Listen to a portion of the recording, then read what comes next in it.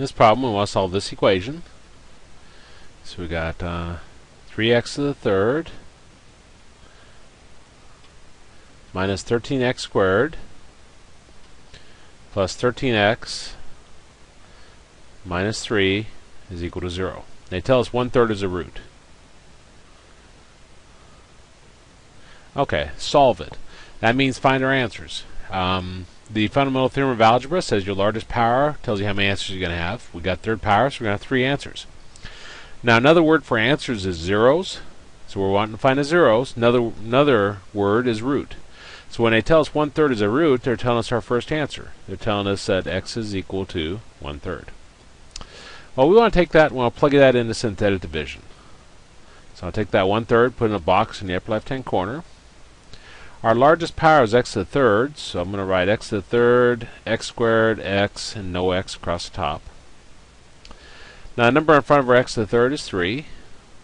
Number in front of our x squared is negative 13.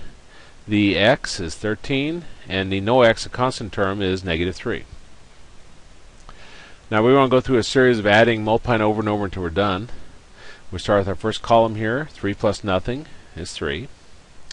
We always multiply by a number in a box, by a number we just put down there. 1/3 times 3 gives us 1. Then want to add. Negative 13 and 1 is negative 12. Then multiply. Multiply by a number in a box, by a number we just put down there. 1/3 times negative 12 gives you a negative 4.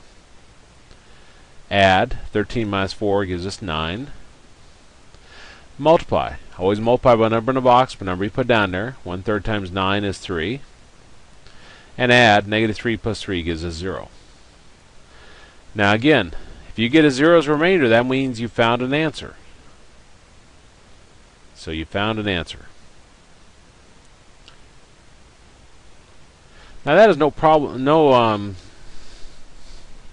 it's too late at night.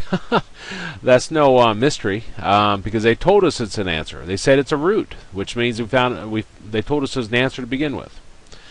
Well, this is x to the third. This would be 1 degree lower, so this is x squared, this is x, and this is no x. So we're going to be left with 3x squared minus 12x plus 9 is equal to 0. Why do I set it equal to 0? Because we're solving it. We're finding the zeros, so you always set it equal to 0. Well, I noticed right away they have a GCF in common. They're all divisible by 3. So I'll factor that out, and that gives us x squared minus 4x plus 3 equal to 0. Now looking at what's inside the parentheses, this is the PSD method. We have x squared, x, no number in front of our x squared. So this factors as x minus 1 times x minus 3 equal to 0.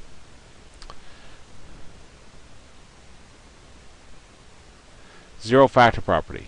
You get 0 on one side, you factor the other side, you set each factor equal to 0. Now we don't need to set the 3 equal to 0 because there's no variable there to solve for. But I'll set the x minus 1 equal to 0. And I'll set the x minus 3 equal to 0. And then we solve those. We get x equals 1 and x is equal to 3. Now, our largest power was a third power. It means we had 3 answers. They gave us one of the answers, it's 1/3. And then we use that to get our other 2 answers. So that counts for all 3 answers.